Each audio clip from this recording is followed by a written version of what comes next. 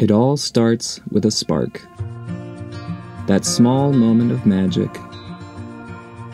when a child first finds her voice and connects to the world around her.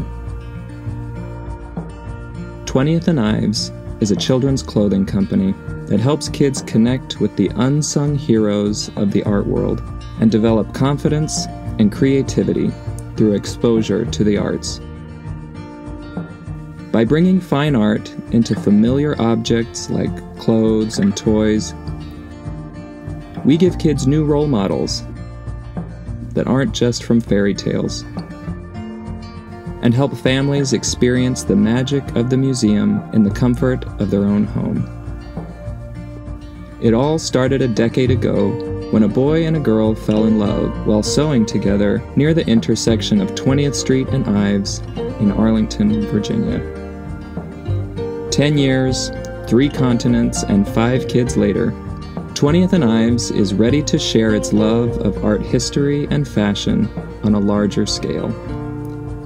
We need your help to make this new line of art-inspired kids' clothes a reality. Your backing will help us place our first inventory order and put the first design in a series of children's sleepwear into commercial production.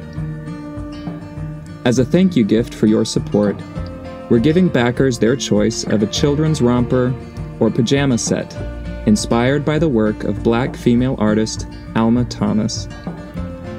Thomas lived and worked in Washington, D.C., and was known for big brushstrokes and vibrant colors.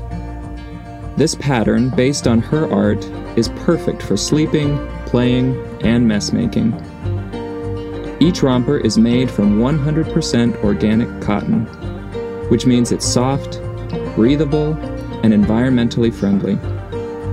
The rompers also have a no-catch zipper to protect baby's skin, and the ankle and wrist cuffs can fold over to cover hands and feet and keep baby from scratching.